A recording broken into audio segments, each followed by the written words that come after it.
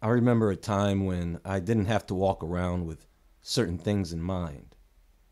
I didn't pay much attention to the stars. I was complacent with the cycles of the sun and moon. And I had a relatively basic understanding of our solar system, space, the cosmos. Today, although I don't let these things consume me, I don't walk around like that anymore. I've become aware of certain things. Some would say certain truths. Well, outside of the truth, they would really be discrepancies. When people first heard of the Mandela effect, they heard this and then people started finding all these discrepancies about what they've always been told. The same with the flat earth theory. People heard this, they heard what was said, and they began to find these discrepancies about what they've always been told about the earth. And it is the same with Planet X. People have heard something about a mystery planet that comes passing around our sun, bringing destruction with it. So they run and go do their digging. So now between what they have told us and what they are telling us and what we are discovering for ourselves, there are many discrepancies. We're going to have to go through some things, and they don't want you to know what's coming. And they are trying their darndest to hide this. Quite often they use numbers to do this. They don't like to throw specific numbers. That's why you always see a couple of numbers with a bunch of zeros behind them. That's to throw everyone off. Plus, they try their absolute best to hide the spiritual side of all of this. The space agencies, when they look out there, they can see intelligence at work. They'll have you believe it's nature, and things out in space just happen according to the laws of the universe, because that is how they present it to you. You think you can just grab a telescope and start figuring things out as an amateur astronomer? Nope. Why? Because they lie about the numbers, and they bury the past. So we are going to take a closer look at what they don't want you to know about our multi-star system.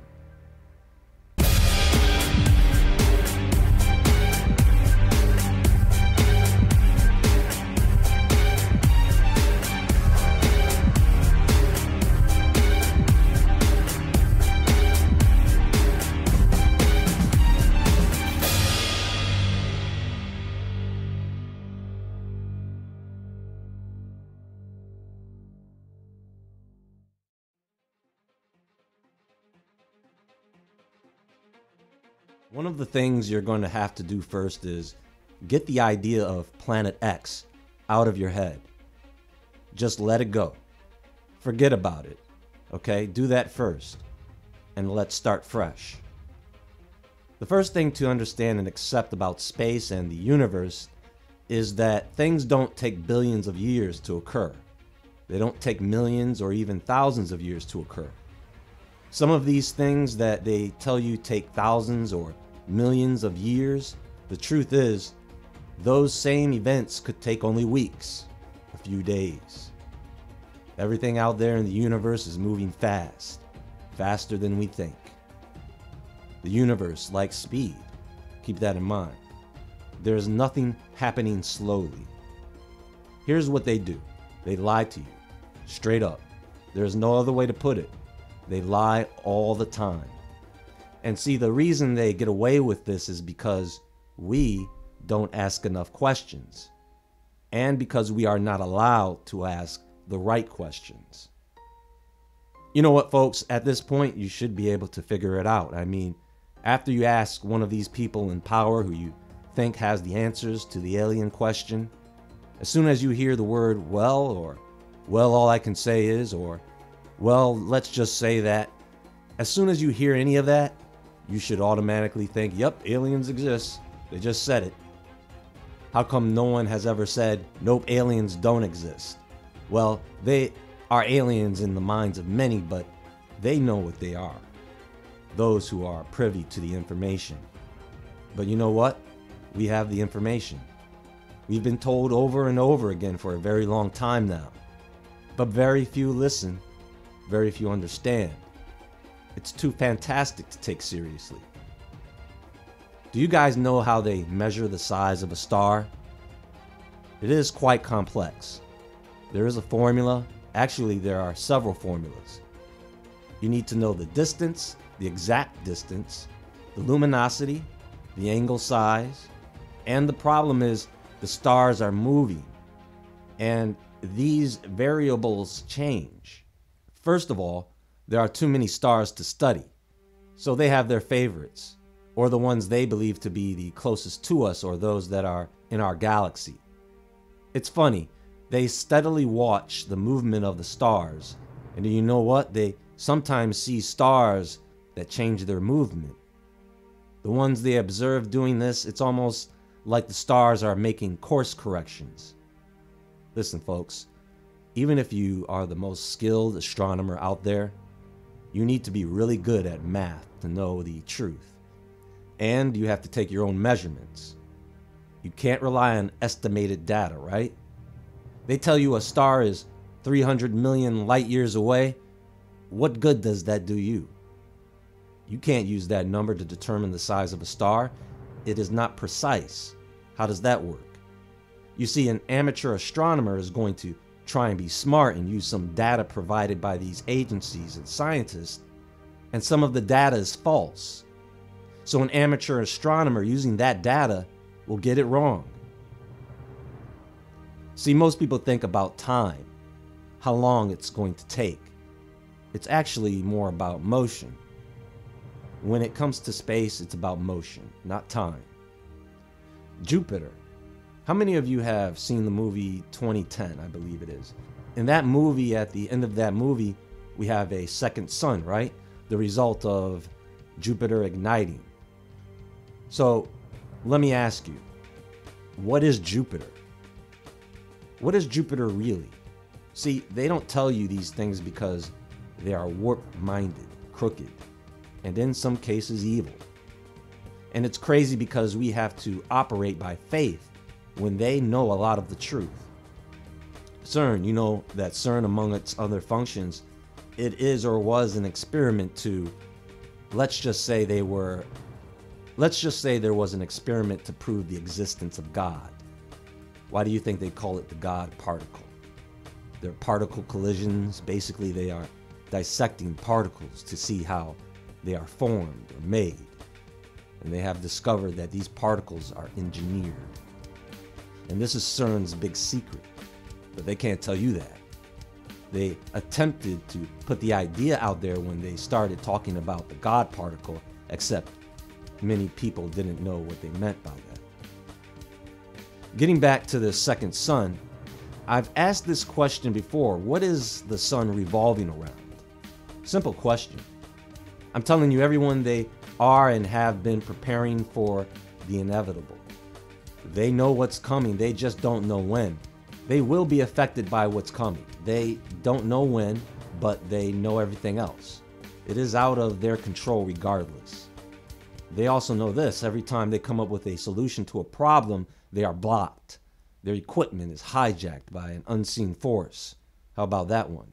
Their weaponry is often hijacked or hacked. Not by people, not by aliens.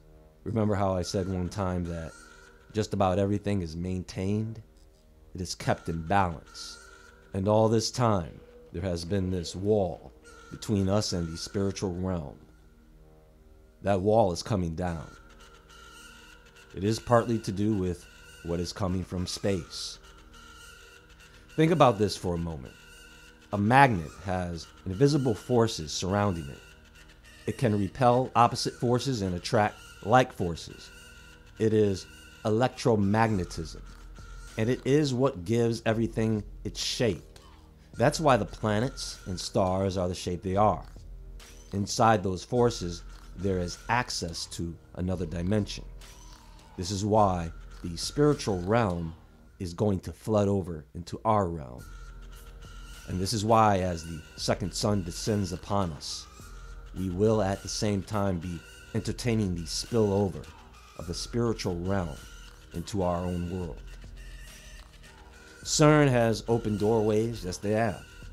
The anomalies that have occurred, some of them, you don't know about them. Extraordinary as they were, you never heard about them, not even in the alternative media. Even the most craziest conspiracy channel that is out there, you haven't heard of the spiritual monsters that were released by the power of CERN's magnets. You know, with a strong enough magnet, you could wipe the information off the human brain, much like you wipe the information off of a hard drive of a computer. Now, because this twin star has been through here before, we know that it has ties or a relationship with our solar system. If this object is truly a binary twin to our sun, then that would mean the two objects actually revolve around each other. They pull each other in closer and closer together. When they are both close enough to exchange energy, the weaker star will feed off of the brighter star, dimming that star, and the weaker star will brighten up. Then both stars will push against each other, and the other star will be pushed away again for another 4,000 years or so. So you really don't want to keep that image of Planet X revolving around the sun in your head. Now here's the problem. That other star likely has objects or planets revolving around it. Between Mars and Jupiter, we have what? The asteroid belt. Then out past Neptune, we have what? The Kuiper belt. And what else? The Oort cloud, right? The Oort cloud is actually just a theory. They don't know if it actually exists, but many argue that's where comets come from. The Oort cloud is supposedly composed of icy debris, some the size of mountains. But the Oort cloud is said to cover the entire solar system in a sphere of icy debris. So you can imagine how difficult it would be to prove that.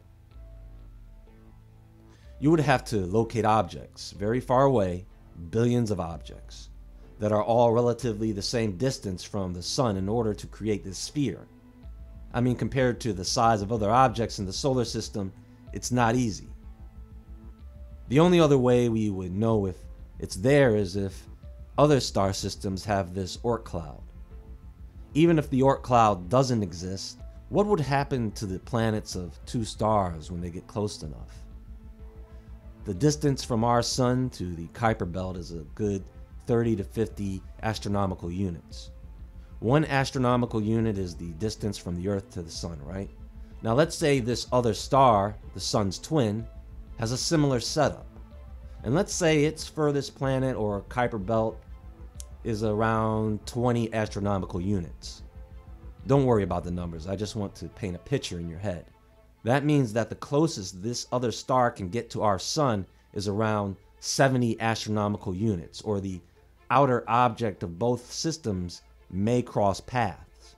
Can you imagine? What would that look like in the sky? They would probably look like other stars in the sky, except these are brighter and they seem to pop up out of nowhere, which will probably happen with this twin star when it gets close enough.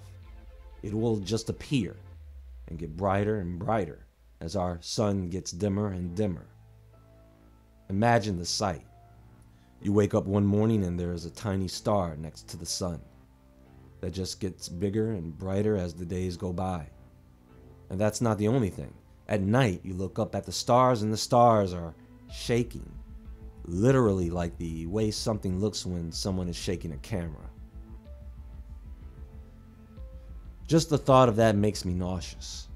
At the same time, we'll be dealing with pretty lights in the sky, colors, pretty colors of death.